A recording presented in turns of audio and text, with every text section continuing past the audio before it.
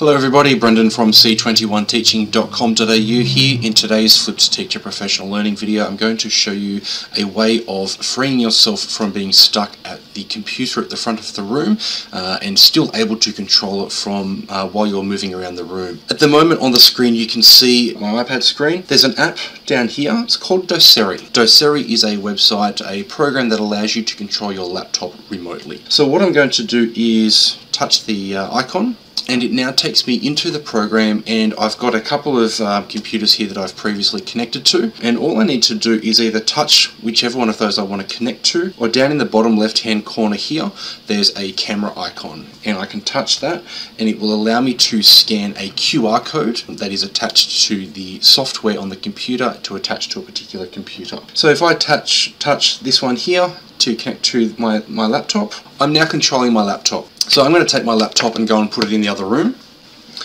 It's now over in the other room, it's over in the kitchen, but I can still control it from here through my tablet. And I've got quite a lot of flexibility around what I can do.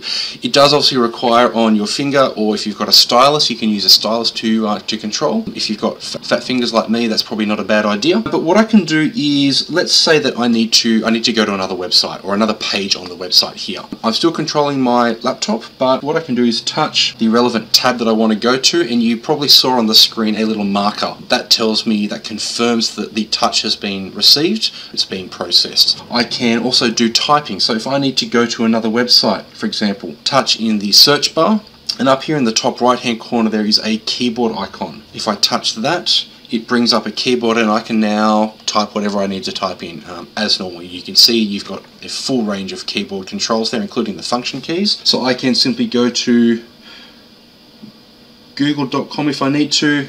You can see it pulls up the history. Let's just go to the main Google site, hit enter there. To get rid of the keyboard, simply touch the keyboard icon again, and you can see that how easy that is. Let's go back.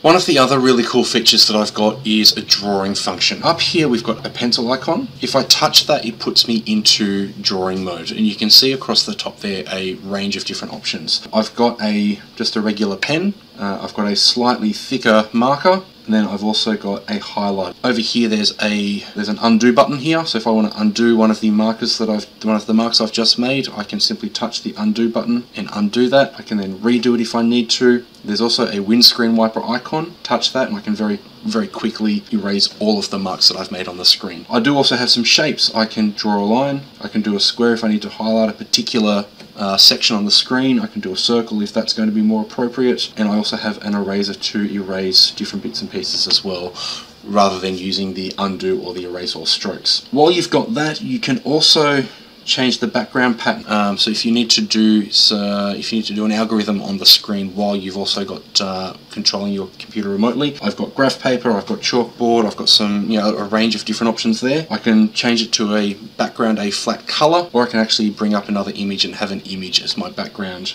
to draw over as well.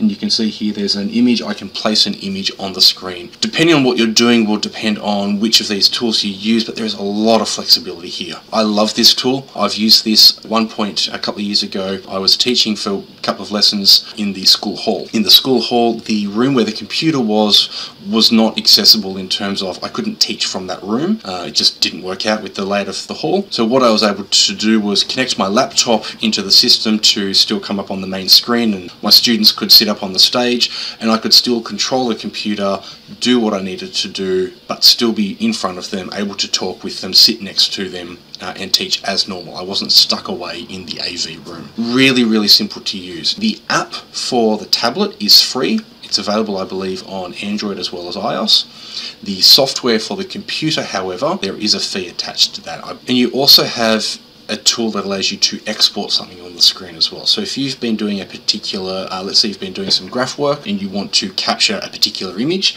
there's an option just here that allows you to export whatever that is. You can share that as an image with the background or without the background, or you can share it as a PDF and that will export that for you. Gives you a lot of flexibility. The other thing that you've got is the ability to record whatever is happening on your screen. So you can still do screen recording through the iPad and use that however you need to. You've got your basic tools, your settings options over here. You can see those there, and then your to disconnect, so to stop controlling my my computer from the iPad. Top right hand corner is the disconnect button. I simply tap that, it confirms, tap OK, done, that's now disconnected.